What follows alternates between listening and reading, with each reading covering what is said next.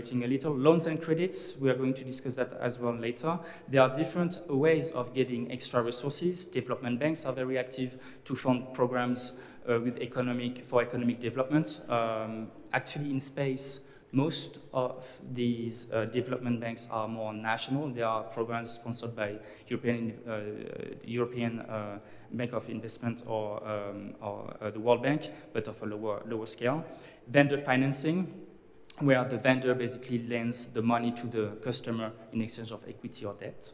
And then the vendor is using this money to buy and to procure the asset. That has been especially applied by China in many countries, in several countries, Russia and Angola. And export credit agencies, which has been, ECAs have been, as you know, very active in the commercial sector, such as Exim, BPI, former COFAS, but not so much for emerging programs financing, essentially for asset procurement.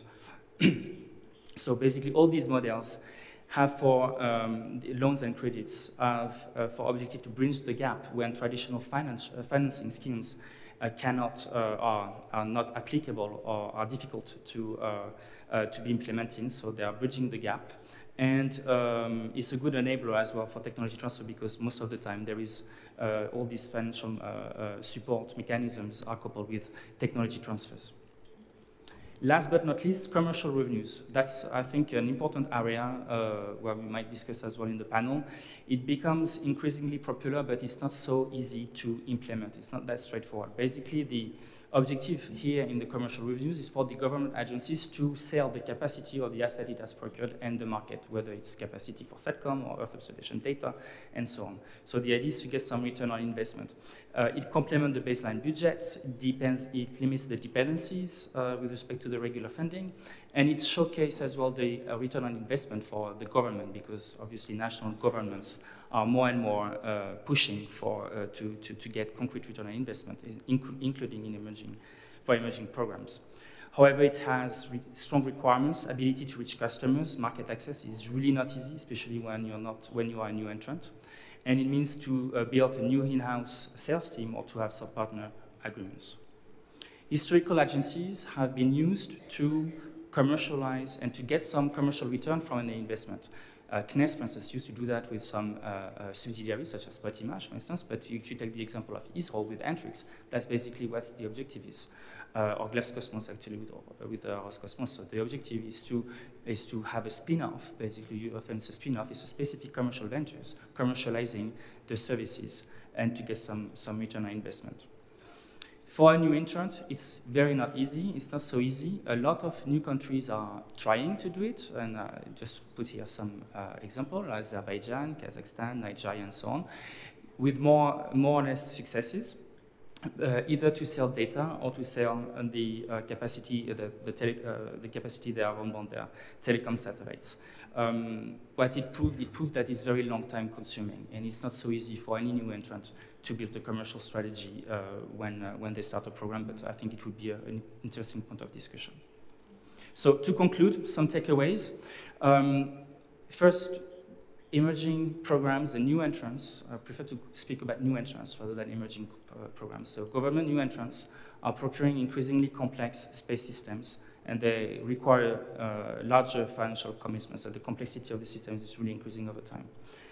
There are multiple funding models. There is not one fits all. I think it was said as well this morning. I totally agree with this. It always depends on the national context of the country. It depends on the type of program. It depends on the objectives that the government is pursuing. Often there will be a combination over time. Is at some point a specific PPP might work, and in the next phase maybe vendor financing or ECA and so on. Often there is a combination of several funding schemes that make sense in the long term. And last but not least, as it was said several times, I totally agree on this statement as well. Space is very much costly. It's expensive. There is return, but it's costly, it's demanding, and developing a national space program definitely requires long-term vision from the political decision makers and sustainable funding. And without these two commitments, it's very difficult. So the most successful countries are those who have been able to have this long-term vision and this consistency, long-term vision, and sustainable funding. And with this, I would like to thank you for your attention, and I'm looking forward for the panel discussion. Thank you. think, Steve, that was tremendously valuable to have data to help support our discussion and a framework for the problem. So I invite you to please come and have a seat. I'd like to get Steve's thoughts on the results of the poll question that you've all been responding to.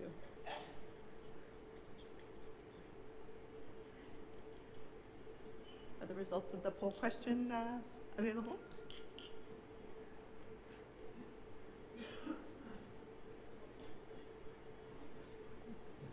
Why don't the remainder of the panelists come on up while we're waiting for that?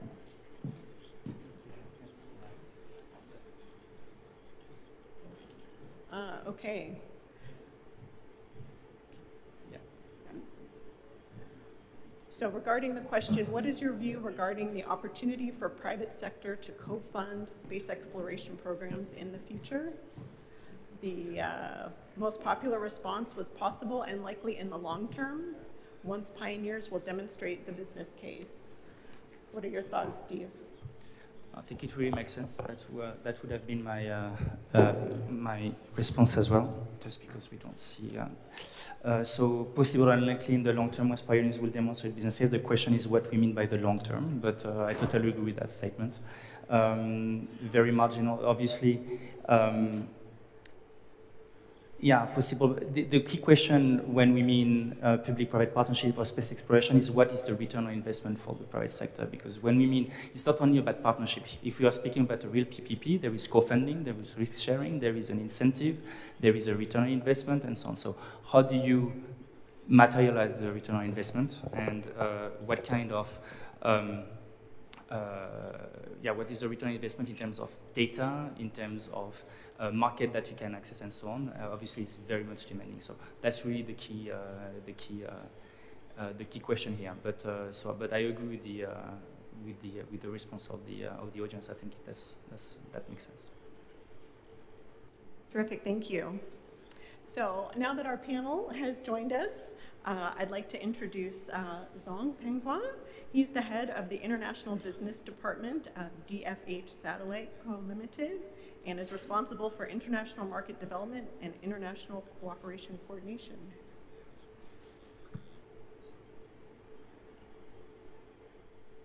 Okay, it's a great honor to be here.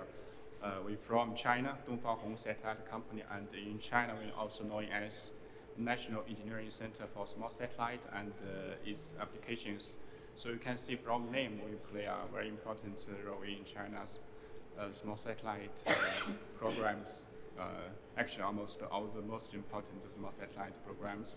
Last year, we launched 21 satellites into orbit that make us the total delivery up to 90 satellites. And this includes international cooperation satellites. I think this is the reason why we're here. I wanted to share some engineering examples concerning to this session. Now we are carrying to a very special project for our international partners. One is for Ethiopia and another one is for Egypt. The two satellites are in charge by DFH Satellite Company, and our partner provide launch service and ground stations. All this work is financial support by the Chinese government. That means the Chinese government will pay for the project. Ethiopia satellite is part of China aid for addressing global climate change, and for the Egypt satellite, based on the capability of Egypt, we will set up a joint team work together, and the satellite AIT work will be finished in Egypt. Actually, for the financial limit problem is not always faced by emerging countries, also faced by the countries who have lots of experience. Comparing to our space missions, the financial always limited.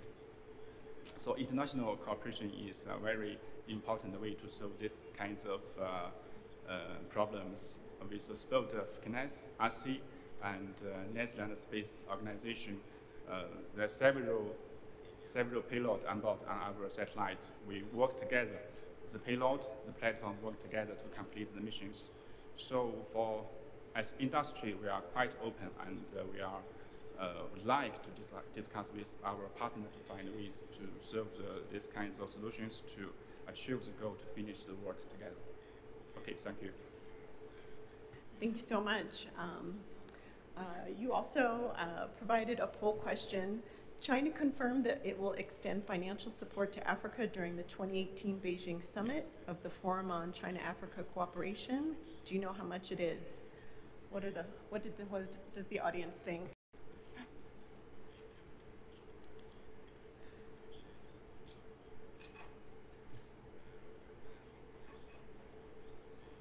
Right now, it's leaning towards 40 billion. What were you expecting? Actually, the right answer is C. We planned here just to wanted to say to our audience that there's lots of this kind of situation. Actually, it's not China. When we go see the project implemented in other countries, like UK or some organization in Europe, they also provided this kind of aid project to other countries. So I think we should, when we consider to carry out our project in emerging countries, we should consider this kind of situation, this kind of money to use. Thank you so much. Our next panelist is Mboneni Muofe. He serves in two roles. One is the co-chair of the Group on Earth Observation and is the Deputy Director General for Technology Innovation at the Department of Science and Technology in South Africa. Thank you for joining us. Yeah, thank you so much. I think the comments have been made earlier on, and I think now that space is a very expensive area to invest in. And I think the one thing that we need to start asking ourselves is, what is more affordable? Is it investing in space science or not investing in space science? Because ultimately, I think one of the most common thing amongst the countries, whether you're developing or developed, is that the use of space products is actually just growing. Everybody is spending money in purchasing these products, etc. And I think the approach that we have been using in South Africa was to say, how do you actually position yourself as a country to maximize the investment in space science and technology? And the one thing is to know what you mean by space science. Space science means a lot of a lot of things to many people. And it also means a lot of things to many countries that are different. And unless we extract ourselves from the technology and start looking at what space science does, then we can actually begin to think about how do we invest in space science and technology. So the one thing that we have been looking at, for example, is what are the everyday things that are enabled by space, which we are actually consuming as a country, and how do we therefore increase investment in those areas? So of course, then you end up in a situation where government does become the driver in terms of putting together the first or the investment that then stimulates the rest of the investment. So the thing therefore becomes people who are involved in the sector to know how to communicate so that you can actually be able to get the necessary investments. Now, I look at a number of options that you can really begin to think of. Somebody did mention here some devastating flooding that is happening currently in South Africa as we sit here in one of the provinces. And you need to therefore say, if you have got space-based technology, you can actually get help in terms of how you plan your evacuations, etc., and mitigation of the disasters. So those are the kind of everyday things. Now, therefore, that means when you do various government planning, we need to begin to think about the infrastructure that is going to be supportive of government goals and objectives, including currently the fact that globally we are looking at dealing with sustainable development goals. And those can only be enabled to a greater extent with the use of space. So then you begin to use that as your rallying point, and your investments are therefore very crucial. And I want to really say the so-called greenhouse approach in terms of funding model, where you're saying, as government, we're going to put certain investment down so that you can then be able to attract, just as much as you talk about infrastructure for economic development, space infrastructure is quite crucial in doing that.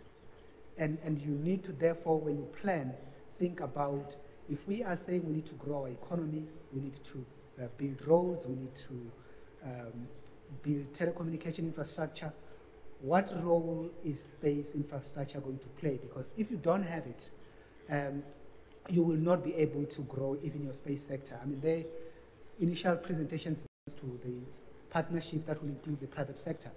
Now, in most developing countries, there might not be as much of a private sector to speak about because maybe the infrastructure to allow the private sector to thrive isn't there. So the investments are therefore quite crucial in dealing with it. Now, the one example I want to put forward is that a few years back, South Africa has about 4,000 kilometers of coastline. So a few years back, government decided, look, we need to maximize the input of these oceans into our economy. And we started discussing about how that is going to be done. And we decided that one of the things that we're going to put forward is that space science needs to be central to allowing us to extract maximum value from our oceans. And as a result of that, we were able to secure a lot of investment to put into the space science, the manufacturing of small-size satellite, but also beginning to map out a program, national program that will begin to look at space science as being central in ensuring that our coastline can actually, our oceans can actually contribute more in terms of you just looking at whether it is exploration for resources, oil, etc., then you actually can do that through space science. So that level of engagement of looking at space science not as an outsider when you plan various economic policies, but as part of the centralization of policies, that's very crucial. Thank you very much. I'm looking forward to our discussion as this evolves. Our next panelist is Talal Al-Kaisi. He's the advisor to the Director General Office at the UAE Space Agency. In this role, he supports the activation of the UAE Space Agency Investment Promotion Plan and the development of a local space economy in the UAE. Thank you. So many of you might have been here earlier today when His Excellency Dr. Mohammed Al-Ahbabi, our Director General, spoke a little bit about the space agency and the relatively young agency that we have in the UAE. It was established in 2014, so we're still in the process of learning, but we're also doing things very quickly. We have a Mars mission, we have an astronaut program, and multiple other types of initiatives that a few years ago wouldn't have seemed realistic for a country like ours, a small country with 9 million in population, 1 million locals, to be able to do. Sometimes when I talk to new groups, I try to emphasize the why before the how. And the why for us is similar to the why that we get in the space industry all the time. Why not spend the money we're spending on space here on Earth? Why not be focused more on the issues that we have here?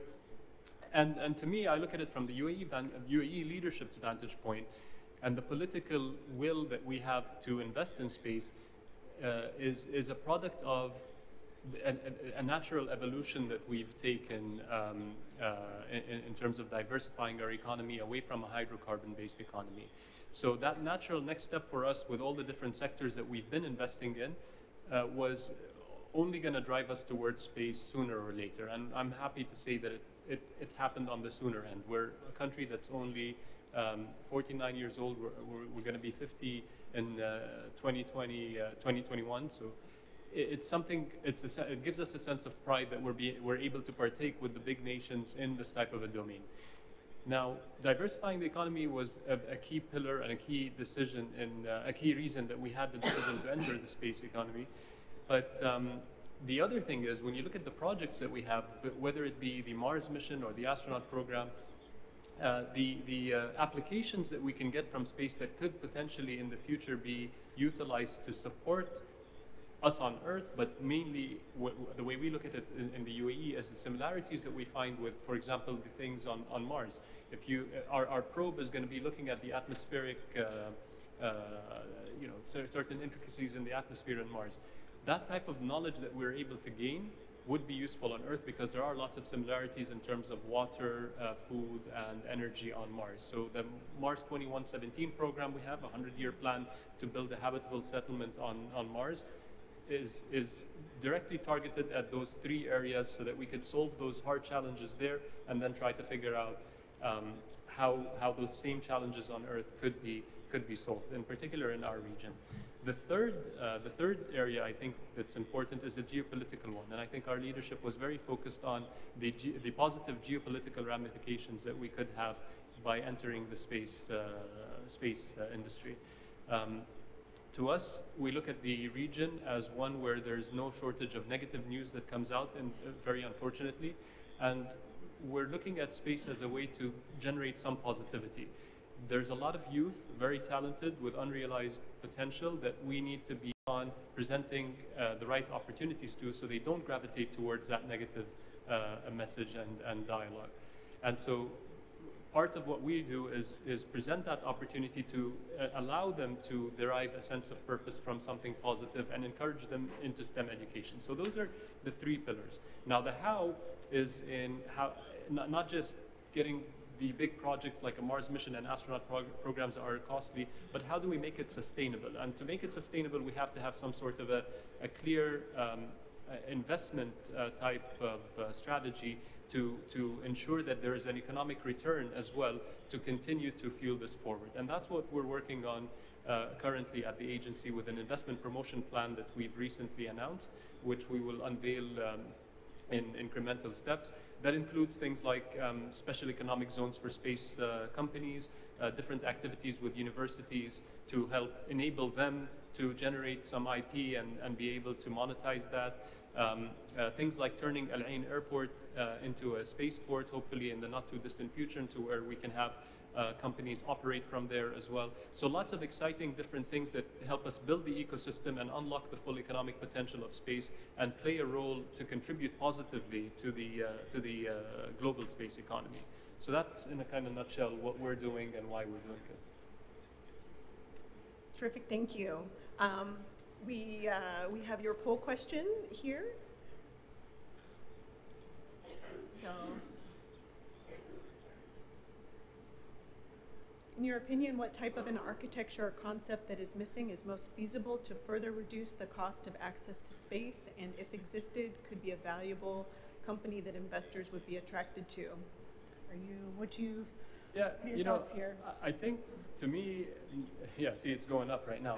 No, all of the above is what's supposed to be on top and become all of the below, but there is no wrong answer in that, because satellite servicing and refueling is probably the low-hanging fruit, so I would agree that a lot of the crowd would have gravitated towards that. I think more and more we're going to see additive manufacturing and autonomous assembly in space, which could be potentially a product of the initial step of satellite servicing and refueling. So those are two very exciting areas for me. And then the inevitable eventuality down the line would be propellant depots to help reduce the cost further. That's definitely a little bit more out there in terms of time horizon. But there's no wrong answer, so everyone's right. Terrific. Our next panelist is Yor Krizel. He is the CEO of JKIC, a company that advises government authorities, industry, and investors on commercialization, partnerships, early stage finance, and strategy development. Good afternoon, everybody. Contrary to my normal strategy in these kind of panels, I made a number of notes today because I found it very interesting. Talking to you as a space techie by background, and then having spent a lot of time in venture capital and strategy advice and development of financial models, I made a couple of observations today. And in looking at the theme of the session, financial models and resourcing, and I think the session lead text mentions the return on investment and the value of investments, and how to categorize all these types of things. And what are the boundary conditions for that? I think it would be important to define what is an emerging space nations, because there's quite a number of them. which are at different stage of development with different focus. You know, is Singapore still an emerging space nation? The UAE is one. All the way goes to Mars. After a short period of time, there's a couple of smaller emerging space nations, but I think the theme, financing models and resourcing, that addresses all spacefaring nations, because I think the financial challenge or financing challenge is all across the sector. And up front, maybe a few statements. I personally believe financing shouldn't be a problem. There's so much money out there, more than we can spend, and the financial markets and the financial industry is sitting on excess liquidity, number one. The other thing is we are a bit self-centric in our community. We pay little attention to what's happening outside of space, and see mega projects, kind of multi-billion-dollar infrastructure, utility, you name it, kind of bridge-type things, are being financed or more or less on a daily basis. Financing structures are being put together without any big problems. And there is a variety of models and schemes to do so. And there's even sources you would probably not even have thought of. And I'm very thankful because Steve's intro was just perfect. He addressed a couple of these things all the way from the PPP. What is a PPP? A PPP can come in tons of flavors. And as he said, there is no one size fits all or no such recipe to address that. This morning we heard about what is the right business model we need to find. And I think it is helpful to kind of go to take off into bird perspective and figure out where are we, where do we come from. And historically, this entire sector has been set up along technological and programmatic lines. Budget-driven government programs in the early days, and that is what went on for many, many years. And only recently, the new space development, and actually 10, 15 years before, the personal space flight wave, early last decade, changed the equation a bit. But at the end of the day, if you look at financing things, it doesn't matter what technology, what things. The categories and dimensions driving finance are the nature of the activity, the risk profile involved, the lead times, the financing needs. That then it may flow down to certain technologies and other things. So it doesn't really matter whether it's a rocket, a bridge, or a utility, right? From a financing perspective, that doesn't really matter. So what it is all about is figuring an approach by which you find a balanced risk-reward ratio for the stakeholders involved. But that, of course, requires, in the first step, you know who are your stakeholders, right? And where does the activity originate from, and which purpose is it going to serve, right? It's not like this, where we build a satellite and somebody has some money. No, that's not the right approach. I personally believe that's not the right approach. So it will be, as Steve basically said, it will be a mix depending, a case-by-case mix, which then has to be optimized. And such mix and approach has to be balanced on what we have on the table. And that is, in some countries, based on the national priorities. Those can differ big time. It can be from national pride to sovereignty, to space access, to capacity building, to nursing particular subsets of industry being complementary with the terrestrial industry which are existing, and so forth. So what are we talking about? What finance? And then, of course, for a nation, for an emerging nation, or for any space nation, it makes a lot of sense to figure out, is this the activity we are financing, is it a national one, or it's a bilateral or multinational activity? There will be big difference in looking at the numbers and where the money may come from. So, what are we financing? Is it space and infrastructure thing? Is it STEM or capacity building? We heard a lot about these things this morning. Economic stimulation. Are we able to kind of nail down tangible milestones and socioeconomic benefits and outcomes of all this? And then, as I said, is it pride, sovereignty, and these types of things? I think it is very helpful if we leave our space cosmos, our little space circus, and look at the things which now we, even here in our industry, number one is the UN promoted SDGs, the Sustainable Development Goals. You know that, 17, all the way from poverty and these types of things. So all the stuff we're going to fight. That's one thing. So what is your belief are the mega trends in investment in the financial industry? Do you know?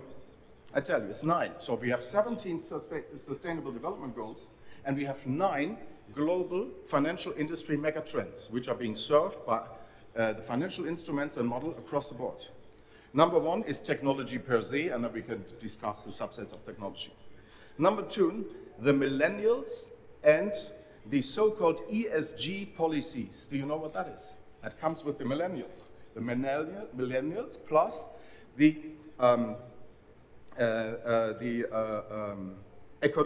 environmental, the social, and the governance policies. That goes together big time with the millennials, representing a huge generation of inheritance, and big money is coming to the table shortly. That was number 2, millennials and the ESG policies. Number 3, demographic change and longevity. So addressing market services, products, and so forth, so addressing these issues. Number 4, the food revolution.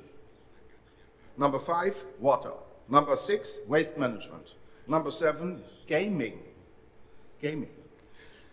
Number 8, revamping infrastructure globally. And number 9, renewable power. So now think about what do we do? How do we look at space?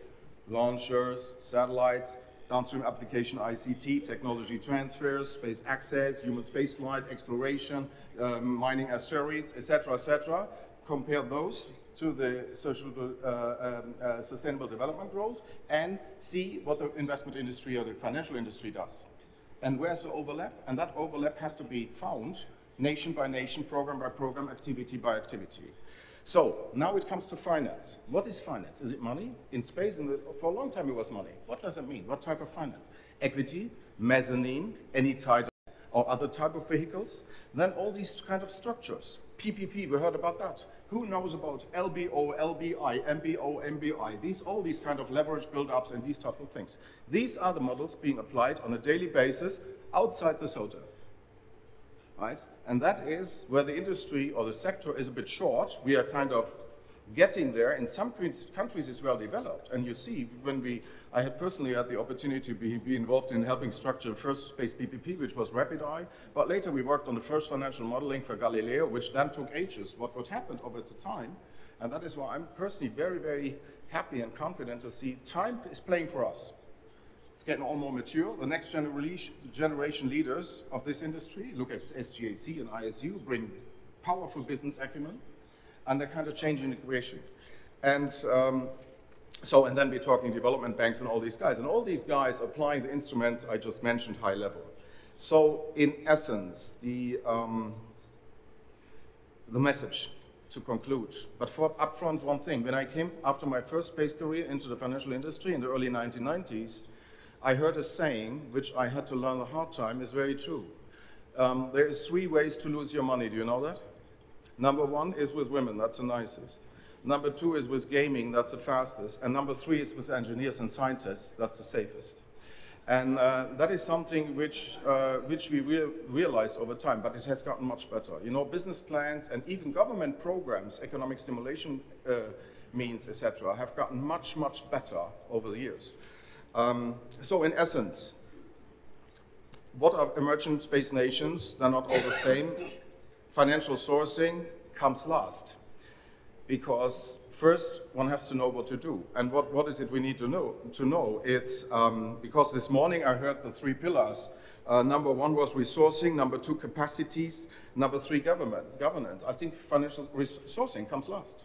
And why does it come last? First, you got to have a policy and a goal and a strategy, and then hopefully the means of communication and the culture and the people to make it happen and get the message across. Once that comes together, financing shouldn't be a problem because there's enough money out there. And the millennials and new means of funding will become more and more used all over the world. And we see this in a number of countries. And what is also interesting, that many of the future space programs and activities can be financed in a mix of activities and models being blended into the terrestrial financing schemes. Lending from case studies and other models being applied in other sectors. And that is what we barely do. We know about PPP, or we know a couple other things. We have hurts venture capital. We know we have good numbers, and that's a good thing now. Actually, the industry is generating numbers. Some were shared today, and companies like Rise and others generate super numbers. We heard this morning from TWC about studies measuring the socioeconomic benefits, so we're getting there. So the measure is, and the ammunition for the politicians is going to be, where do we find the road and milestones to come up with tangible outcomes so that we free some money from the governments, and then with that message go out to private sector co-funding and these types of things. And I think, having said that, that's the end of my little tale. Thank you. Thank you very much. Can we bring up Jorg's poll question? How should your country or any emerging space nation embark on financing its space program or selected space projects, both national ones and as a contributor to international ones? Yeah, we asked this question to get a good feel and a reflection on the opinion in the room. There was a time, or a number of the traditional space budgets were based on the GDP. And there's still a suggestion in some governments to increase the percentage of GDP to be put on space, etc. Not sure whether that's the best thing to do, but it's kind of a common model. But I think the message of people in the room is sort of obvious. Great, thank you. Yeah. And I realized we didn't discuss Mbeni's poll question. Do you think we can bring that one back up?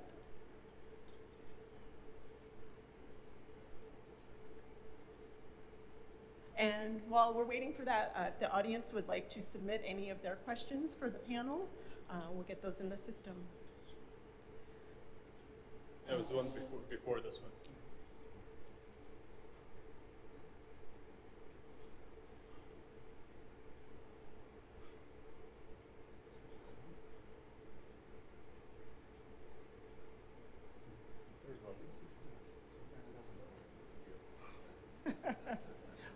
We'll come back as soon as it's up. So we have a few more questions from the audience into the system. One of the questions that I have for you all is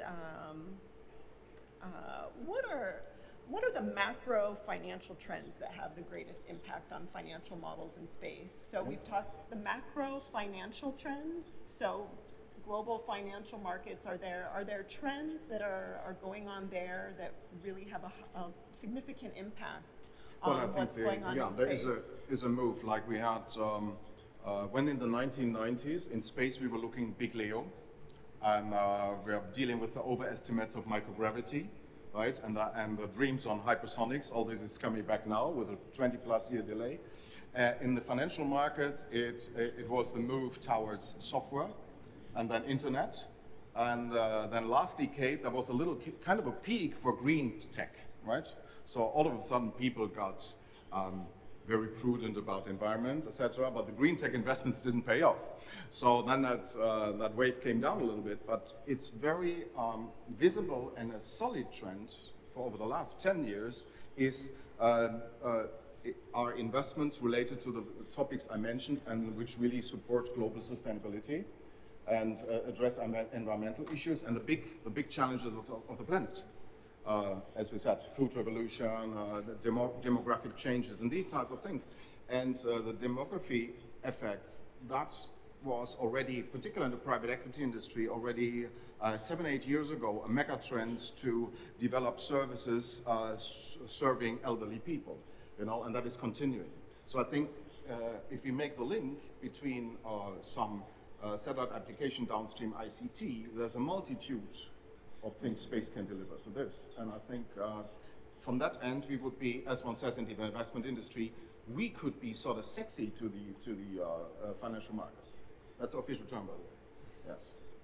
Steve, do you have any thoughts there as well? I think if your question is space or space financing responding to or affected by the usual or the traditional financial context and investors and overall financial context worldwide, I would say definitely yes.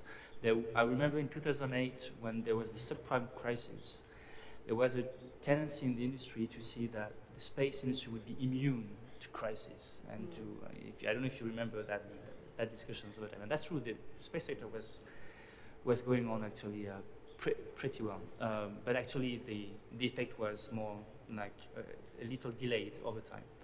But since the early 2000s or even the 90s, especially if we're speaking about the SATCOM sector, it's a telecom sector. I mean, you have traditional banks, investors, private equity funds, and so on, that are heavily involved, that are looking at the satellite telecommunication sector as another sector, as energy and others, and they are dealing with this satellite business as they do as any other business, responding to traditional means. Now, if we are speaking about, that's really different from financing national programs, and this is where we have to dissociate. There might be some conjunction when a country like Bangladesh or Indonesia is procuring satellite communication through a domestic operator, through regular financing. Then there will be actually applications of regular financial models and financial assessments from the bankers and the lenders and the ECAs and so on. But if we're speaking about manned space flight, launch, then we are in another world, and this is really separate. But I would say in the traditional commercial space industry, especially telecom, even now I would say Earth observation, yes, definitely. Okay. Another question that really was prompted by Mbeni's remarks is sort of the opportunity cost. You raised a thought about, is there an imperative now to, should emerging countries be pursuing space programs or programs connected to space because they're at risk of missing out on opportunities as there's so much dynamism and change that's going on right now. Would you like to comment a bit more on that? Yeah, thanks very much. I think the one thing that I have picked up, and it also links to the previous question, is that there's this move of financing being available for impact. So there are opportunities for impact investment. And I think he has mentioned the ESG approach, which is really quite crucial, and we see is a drive behind what we're trying to do through Sustainable Development Goals. And the question that you have to ask is to understand that, for example, when you protect the environment, you actually are sustaining the very source of creation of your wealth. So you therefore cannot ignore it. So in whatever you want to invest in, you need to think about, is the very source of our sustenance going to be taken care of? That's the one thing. And the second thing around that is that because of the demands in terms of what our investments need to go into, whether you're a private sector or a public sector, is people want to see that you are a responsible investor.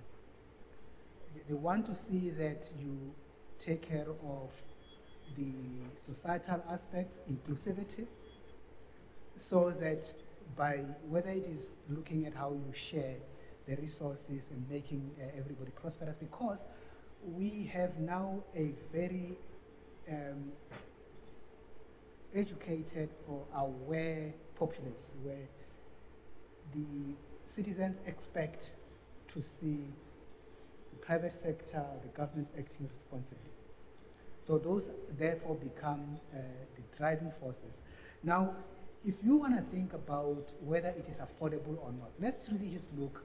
We can reflect on all the presentations that we've done this morning and now and whatever.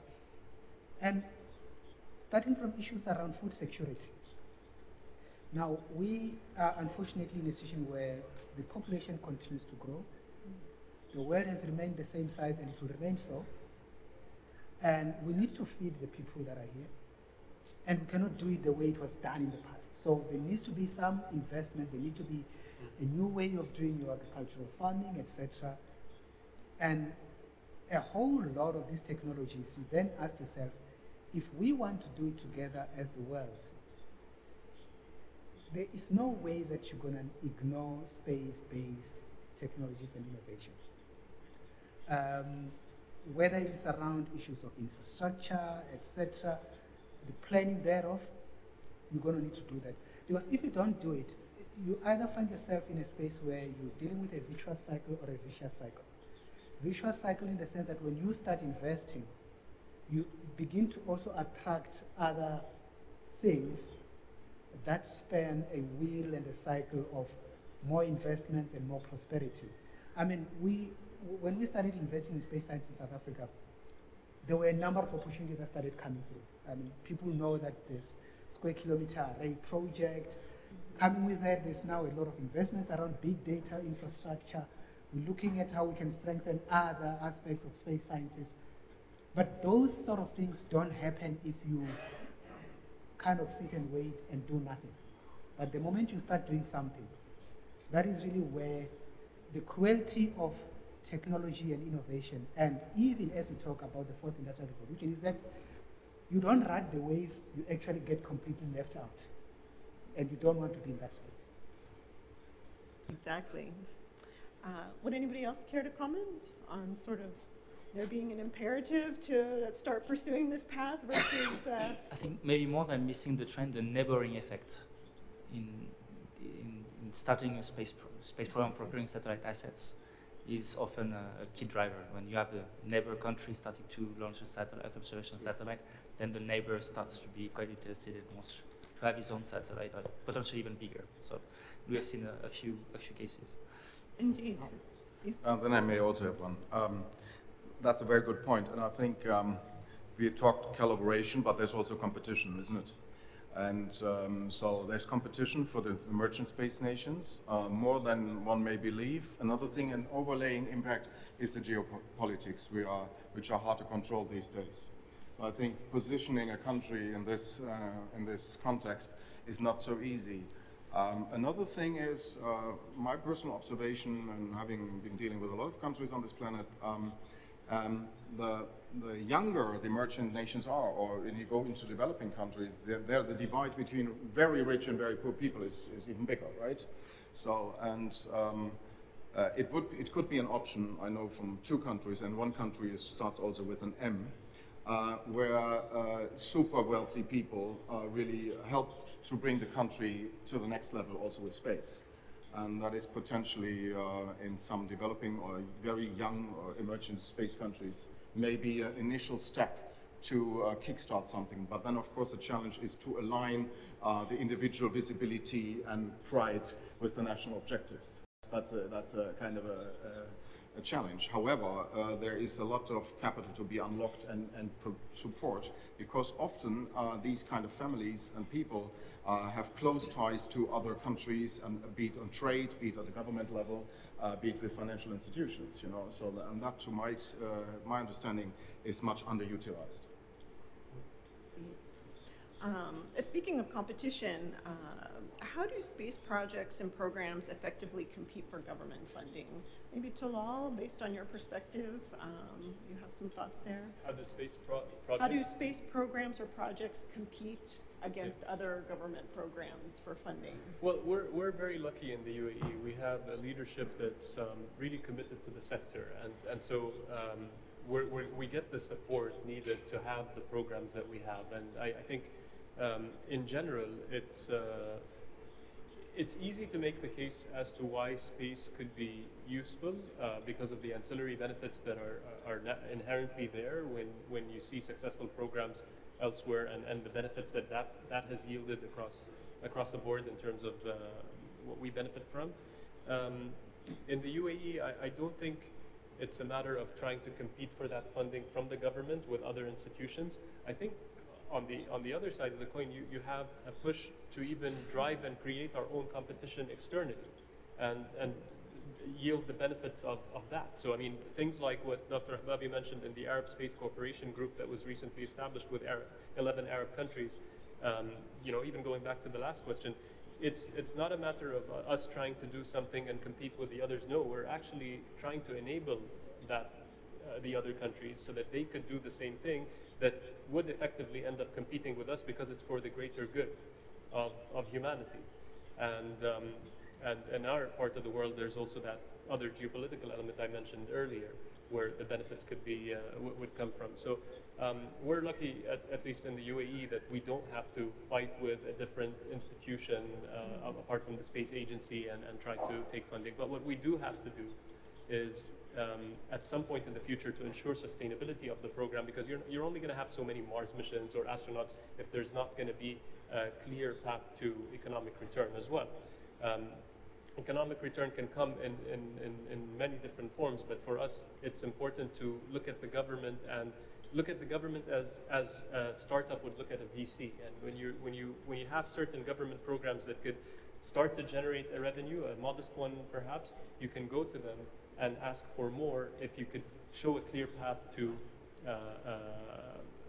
bigger revenue generation. So I would look at it that way rather than competing for funds. Go to them with a value proposition as to why they should be increasing the funding and scaling what's already working. Okay. Zal, maybe you have some perspective since you have such a large program. How have you managed to set aside that amount of funding for these initiatives? So the $60 billion that is set aside, how has that been possible with maybe other initiatives that are out there? Actually, the funding, I think is announced between the China-Africa Forum, but actually it's not all for space. Like several projects and lots of missions concerning to the sustainable development of the social. But I think space we should consider as a very important high technology application, and the Chinese government, I think, will support this kind of application. Okay, thank you. Why don't we take a question or two that the audience has submitted. What can emerging countries do to create an environment that is attractive to foreign investment funds? Anybody want to go first? You want me I can repeat the question. What can emerging countries do to create an environment that is attractive to foreign investment funds? Yeah, thanks. I think one needs to look at space as one of the many areas in which investments happen. So the sort of creation of investor-friendly environment that you create for any other sector will be quite crucial. And one of the things is the role of government in terms of making sure that you've got policies that enable the industry to grow. And the second thing is to make sure that the basic infrastructure is in place to do that. Because one of the things that we're doing now in South Africa is to provide funding that leverages other investments. So you say, we're going to look into this sector and we put some government funding into it, which means that you then use that funding to attract other funding programs. Now, one of the things that we have learned the hard way is that you actually, at least in South Africa, you're not going to go and say, we want you to invest in space, because that has got a completely different connotation. But when you begin to demonstrate that, look, we have got human settlement programs, we need to build houses, we need to do these things, planning around that, you can only do it well if you're using space-based technology. And by the way, to indicate that we are actually using space-based technology, but we are buying it. So it will probably be much better if, whether in partnership or on our own, we sort of work together either with other countries in the private sector to begin to grow that space. So that way, I think when government begins to put in a little bit of something, you've got good policies, you actually have capacity, you train people. You've got to have programs at your higher education institutions where you produce graduates, because for people to invest, they need to also have people who are going to be driving that particular area. So that is quite crucial as well. Please. If you talk environment for an investment fund, let me put on the hat of a fund manager. So I did that many years ago. And we're also training and teaching these venture capital and equity investment kind of things. It's very simple, in my perspective. High level, it is all stuff, and assume we wanted to have a fund which supports space, and that would be probably no more the typical venture capital fund model, which comes to its limits nowadays. That is a very long story. It's more like mechanical in the industry. But a number one thing is for a fund manager to serve the limited partners means investors. And what is that? Repatriation of profits.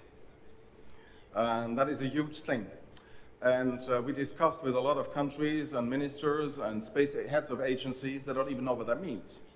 Of course, it's not their business, don't get me wrong. So the point is, what drives these things? Another thing is the licensing, a favorable regulatory framework on the ground to quickly set up a fund and not to restrict the investment focus. That is another thing. But, and then of course the taxation. And in some countries, funds just kind of die in trouble with the VAT stuff, VAT, non-VAT income and cost, these type of things. So it's a lot of very investment fund, mechanic type things. If they're set, it can be easy to go. And as for space, I personally believe we see a lot of countries which have put up favorable environments for companies to come, because also for emerging companies, it is a necessity and part of the international space activity to attract foreign players to the countries, right? As a sort of an infusion to the national economy, to kind of build these types of things. So there, it's another challenge, because we see some good schemes which are favorable for the companies, but I personally believe it takes some additional investor incentives. So we have corporate incentives, but we're lacking investor incentives. And that is something which then would go together. And whether that was on the fund side or on the limited partnership level, that's another question. But kind of investor incentive. And then the fund could be seen as an investor too. You know, so that is it's getting very technical then, and it depends on the jurisdiction. But that is actually where the governments need to work. Okay, well, we've come to the end of our time. Thank you so very much, everyone here on the panel. Please give them a round of applause for sharing their thoughts with us this afternoon. Thank you very much, Kirsten, and all the panelists for this outstanding panel. Very interesting. And before we now move to the welcome reception, I would again ask you to stay with us for a few more minutes here up. And it is my distinct pleasure to announce that we also have sponsors for our welcome reception, and this is Thales Alenia Space and Telespazio. It is now my great pleasure to invite on stage the representatives from these two sponsors, Mr. Jean-Luc Gall from Thales Alenia and Mr. Jean-Marc Gardin from Telespazio France.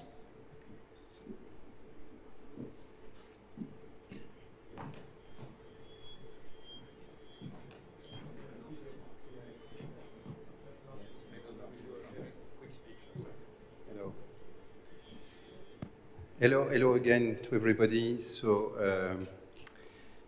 the day has been very long, very rich, especially the last one was very interesting for me. Who is not a financial guy, but also a tiring day. So I will not bore you with a very long speech about my company, what we can bring, our strength, our products, our systems. You will have a very small movie of 3 minutes, which is quite beautiful, and that will be much better than my speech. I am here with my sister company CEO, Jean-Marc Gardin, TAS, Thales Alenia Space, in charge of infrastructure, space infrastructure, and Jean-Marc, Telespazio company, is in charge of space services. I just want to tell you that we would be close to you in order to support the development of your space activities in your country, if you have a willingness to do so.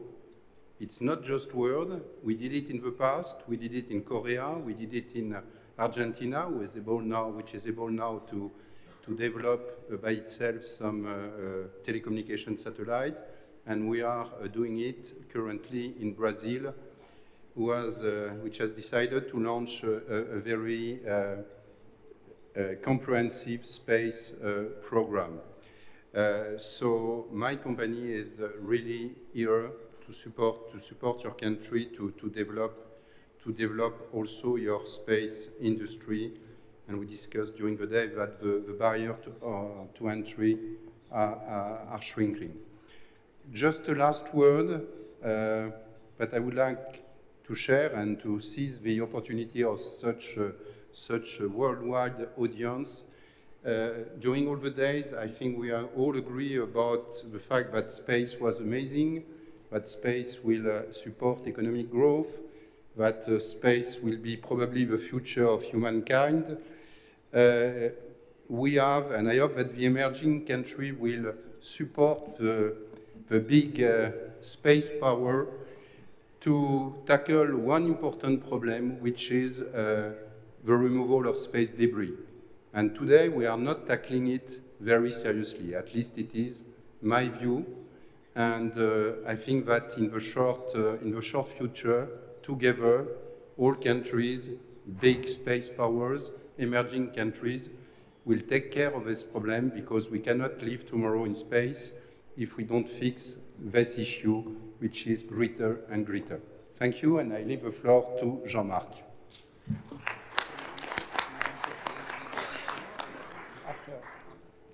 Thank you, Jean-Loïc. You have understood Thales Space is focusing on satellite infrastructure. Telespatio is focusing on the midstream market and on the downstream market. So really, our focus is to develop new solutions, new services, of course, in the midstream market for the agency, for the operator in space, but on the downstream market, I will say, of course, outside of the space activity for the users. And really one of my key messages I want to give you, just before the video, you will see some example of our activity. We deliver services in the three key areas of space activity: navigation, telecommunication, Earth observation. This field is, of course, very big, very vast, but we are very lucky, because we have discussed during this very interesting day about all the complexity of investment in space, all the difficulty to develop new activities in space in emerging countries. But globally, the downstream market is evolving a lot. Normally, the forecast in the decade is to double the worldwide market, so from 50 billion to 100 billion. So it's a huge number. So it's really very key to be part of this very important booming market and to have the good approach. Why this market is booming? First, because we have more and more excellent satellite with very key performances that enable us to reach new solutions, to reach new performances. And second, for the downstream market, of course, and it has been also explained, because of the impact of the digital revolution that enable us to compute all this data, all this capacity with very simple and very competitive solution. So by combining these two elements, performances and digital revolution, I think we can bring new services, new solutions. Telespatio is working on services since 15 years ago. You can see in the corridor of the hotel, CRTS, which is the co-organizer of this very interesting event, has in Earth observation many fields of activity.